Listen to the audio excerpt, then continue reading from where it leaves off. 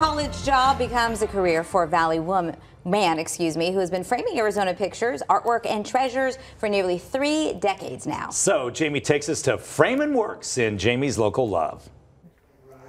It's always so special when you get something framed, and Alan Abeyta has been doing this kind of work since 1996. He's had Framin Works right here in the Valley. Yep. Alan, what is it about framing things that you enjoy so much? Because it goes back to college for you. It does. You know, a lot of it is a creativity. We are given a lot of opportunities to do what we need to do and make something special for somebody. And the examples you can see here with the Metallica and the Jack White posters, we went above and beyond just your normal framing and tried to create something truly unique. So this blue and white one, how did that frame, is that a wash? Yeah, so the frame was originally silver and black, and we painted it white to match the Jack White, and then did a blue wash over the top to pick up the rest of the art. And while Shane's in that direction, I want to show off this one because you worked in the innards of this frame here. Right. So that one is a gallery stretch, and then it's on a floater frame.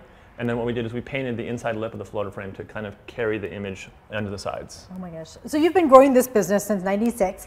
You started framing in college. I did, to pay for college? Yes, to pay for college. Got a graphic design degree. I have a graphic design degree, yes. And then went back to the framing because you loved it so much.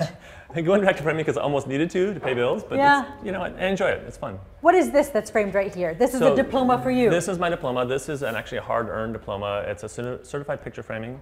It means that our managing group, the Professional Picture Framers Association, I had to take a test to get that. Wow. And it is a 70% failure rate first time around. Wow. Passed the first time. Nice. Good to go.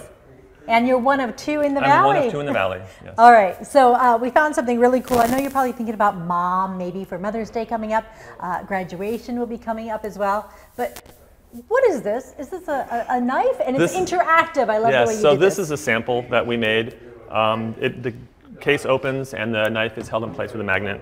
So very simple to get to it if you have a treasure that you want to show off or keep clean. Maybe a baseball, even any kind of collector. Yep. And then this is a picture of your son in 2 different stages of life. Tell me about this. So the picture on the right, cut out of the mat board, is cut by hand. That's when he was 9 months old.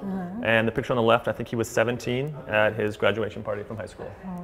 Okay, so we're going to talk about some of the really unique things that Alan has framed. Plus, are we going to cut some stuff? We'll cut some stuff. You got a mat back there. We're going to cut some stuff. We're at Framin Works. We have all the information on azfamily.com. Click on Jamie's Local Love.